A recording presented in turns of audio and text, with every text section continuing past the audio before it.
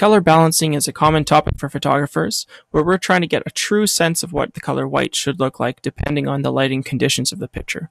If we look at the first picture here of the barbecue in the backyard, we can see that the color balance looks pretty normal. The three subsequent pictures were taken with different white balance settings, and we can see that when the settings are incorrect, there's a color cast to these images.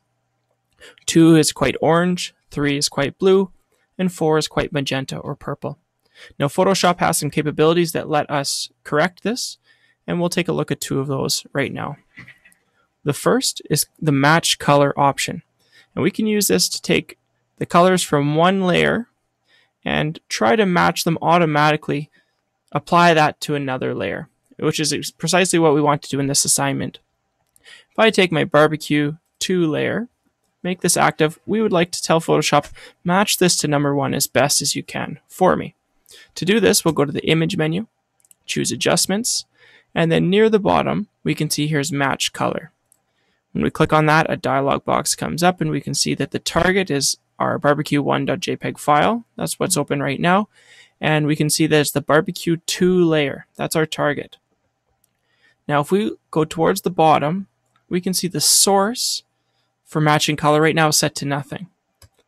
If we open this up, it's going to show us the 3 files. I've got a few other files open. We want to make sure we're in the same file. So that's barbecue1.jpg. And then I can choose the layer I want to match to, which in this case, we want to match to our first image, which if we look in the thumbnails here is named layer 0. I probably could have come up with a better name than that. If we pick layer 0, we see the right thumbnail showing up here. And even without doing anything up here in these 3 sliders, luminance, color intensity, and fade, we can see that there's been a pretty good match. We press OK, and we use Control Z to just toggle between the before, quite warm and orange, and after. That's number 2. We could do the same thing with barbecue 3. I'm going to go Image, Adjustments, Match Color. Make sure I choose the same source file. I'm going to choose my original layer. We can see it does a reasonable job. Now, if I compare these two, 1 and 2, they're quite similar. 1 and 3, we still see this is looking a little bit more yellow than this. The top of the barbecue is a good place to compare because it's almost white, and we can see the difference between those white tones.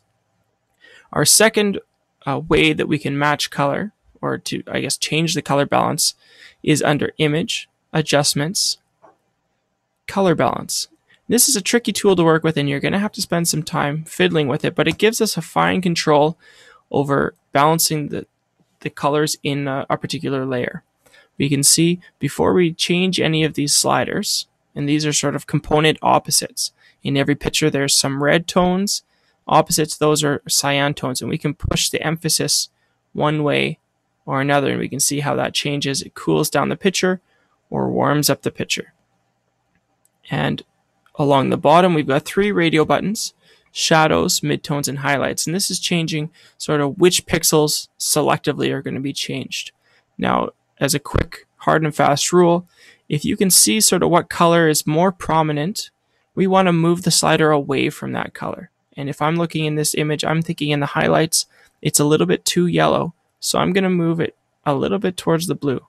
We need to be careful about doing too much, as if you go too far in one direction very quickly, you can see that tones similar to number 4 are starting to come through again. So I'd maybe pick something like this. I might push the cyan a little bit as well. And I'm going to think, actually, that's not working for me. So we're going to come back. And part of this assignment is just fiddling with these sliders, reacting to what you see, and trying the very best you can to match. Now, if I've made some adjustments to highlights, I'm going to switch over to midtones and probably do the same sort of thing.